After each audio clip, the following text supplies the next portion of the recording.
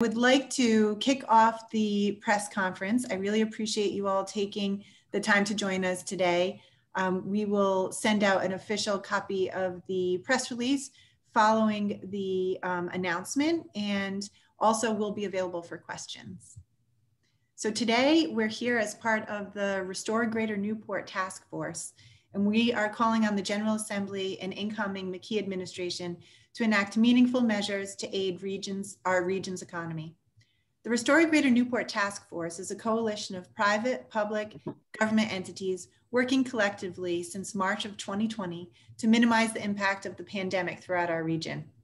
We're aiming to develop short-term programs to support business retention and longer-term efforts to mitigate the negative economic impacts of the coronavirus.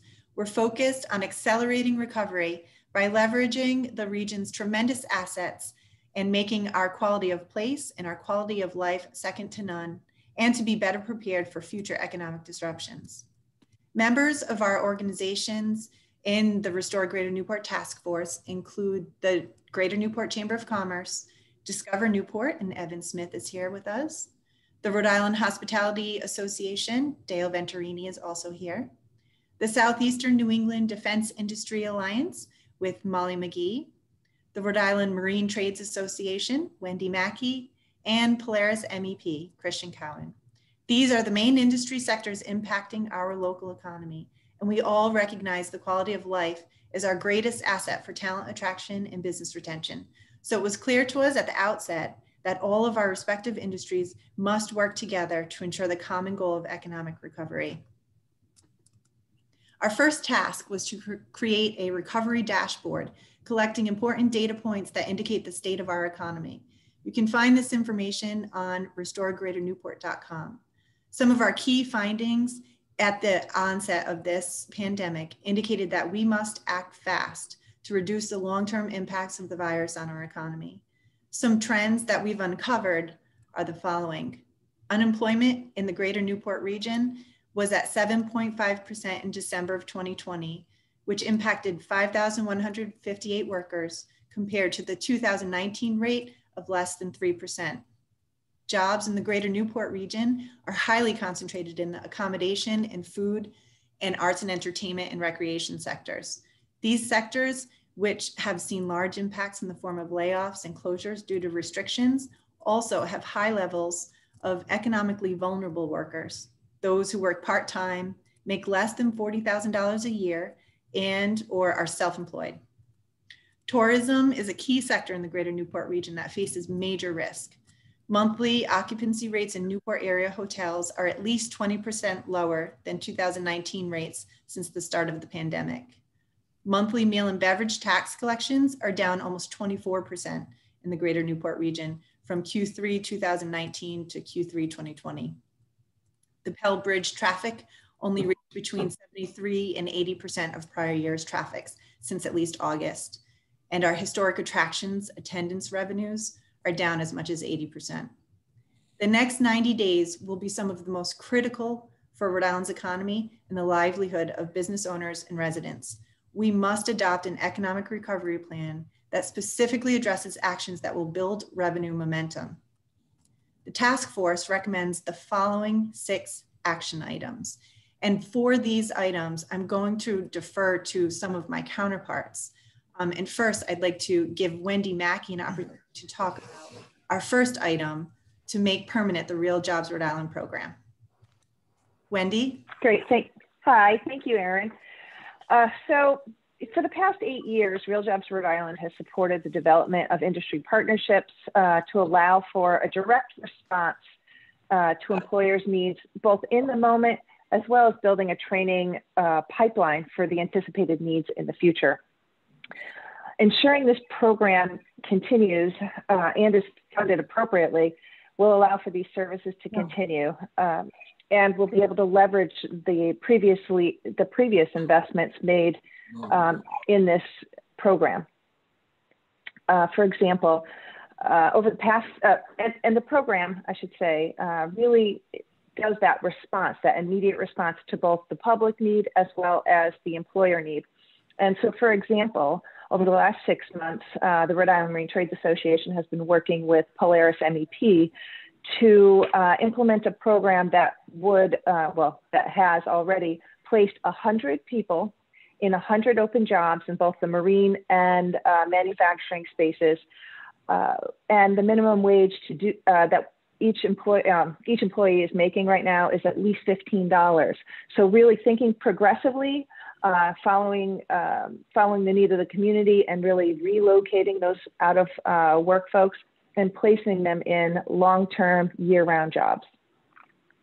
So we really are hoping, well, we really are asking for the continuance of the Real Jobs Rhode Island funding, at least at its current level, and really the permanence of that program to ensure that we will have these initiatives continue in the future. Thank you so much, Wendy.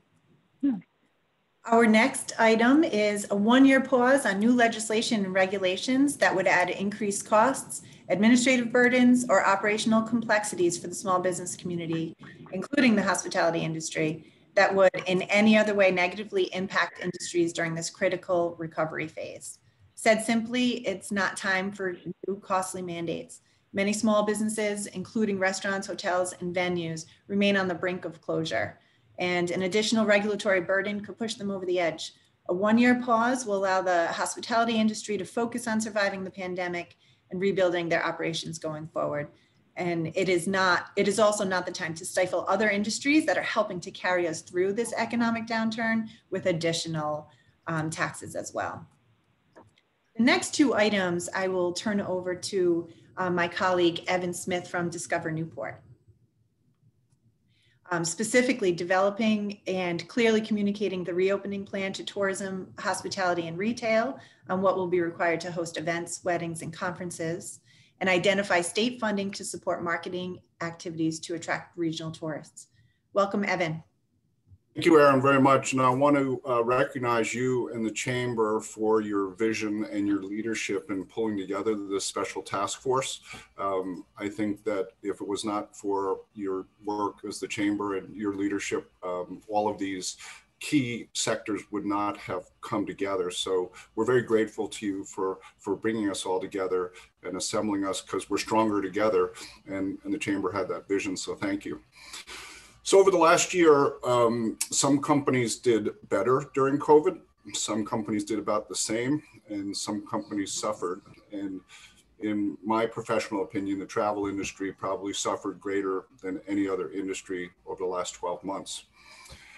As we come up on the first anniversary of the COVID pandemic, and here we sit in Rhode Island on the verge of coming into another peak travel season, I think the task force has had discussions and come to the realization that we will need the help of state leadership to help us get clear guidance on how we are going to restart big markets like special events, like conferences and meetings, and like weddings. We need to have a predictable set of guidelines that these organizers can rely on so that they can convey these to their clients, and everyone feels like they're on safe ground so that we don't keep moving goalposts. Otherwise, we're going to continue to suffer from cancellations, which is a big problem for our industry right now.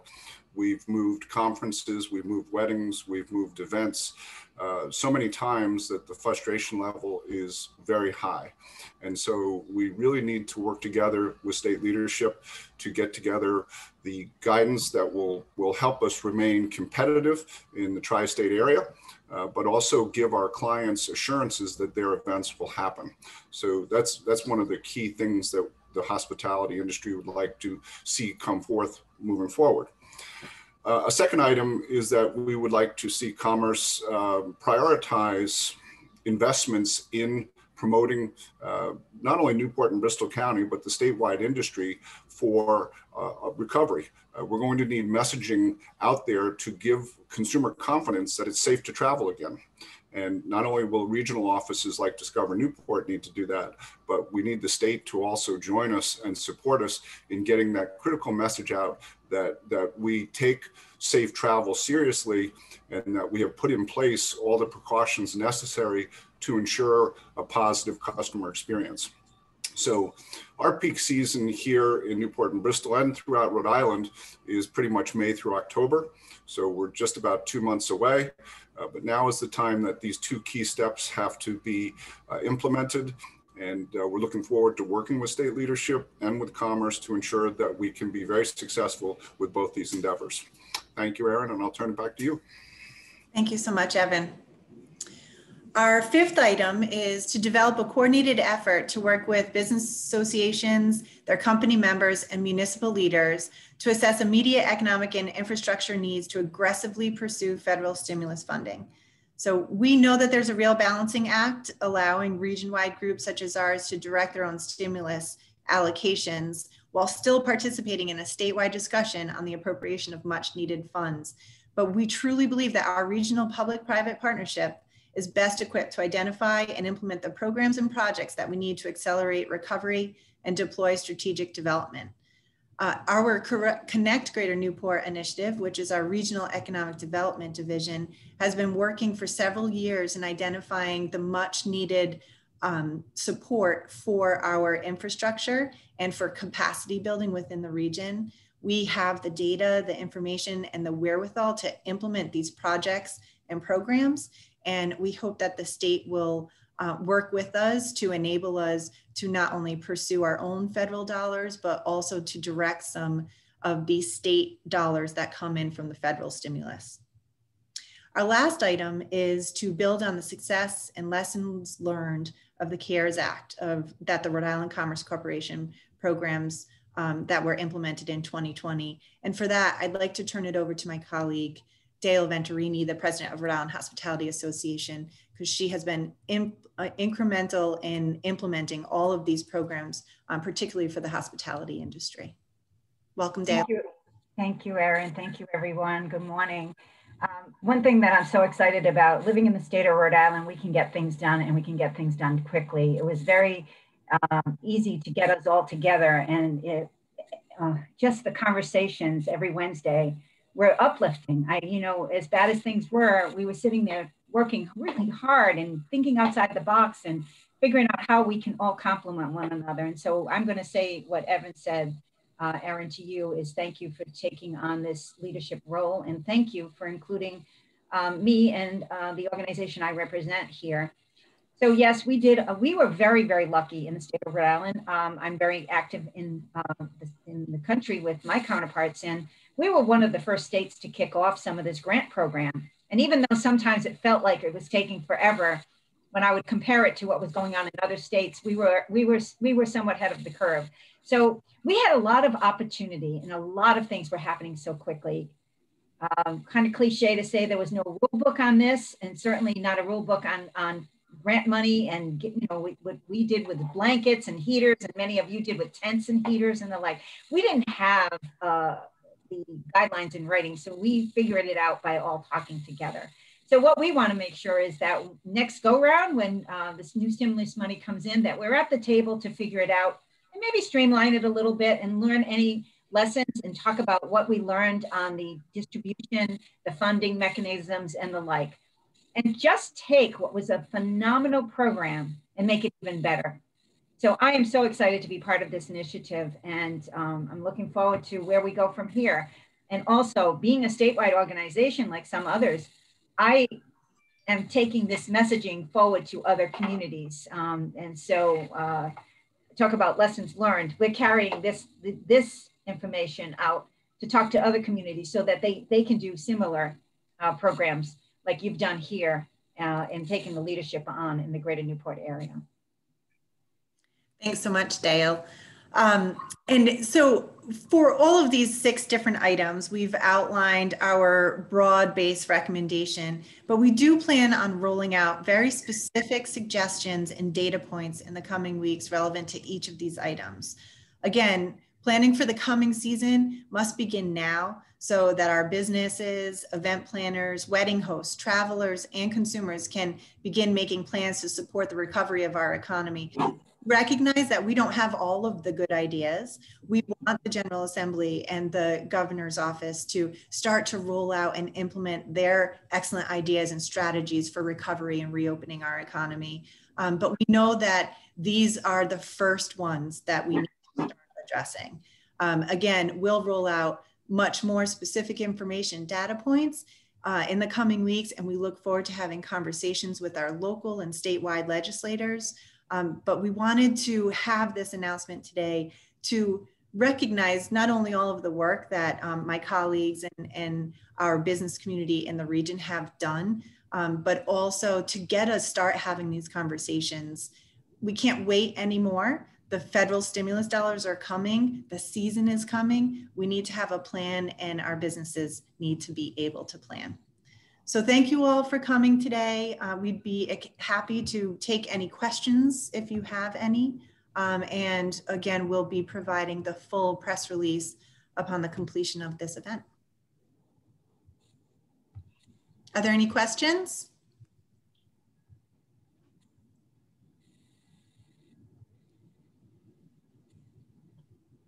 All right, hearing none. It looks like I will let you all go and carry on with your day. I look forward to individual conversations. Please reach out to myself or any of my colleagues from all of the organizations involved in Restore Greater Newport about this initiative, about our plans going forward, and about our legislative agenda. We look forward to hearing from you and sharing more information with you in the very near future. Thanks so much. Thank you. Thank you. Hi, Terry. Hi, Dale. Hi, Rep. Hi, Wendy. Hi, Patty. Hi. Nice to see you all. You too. Have a good day, Erin. Thank you. Have a great day.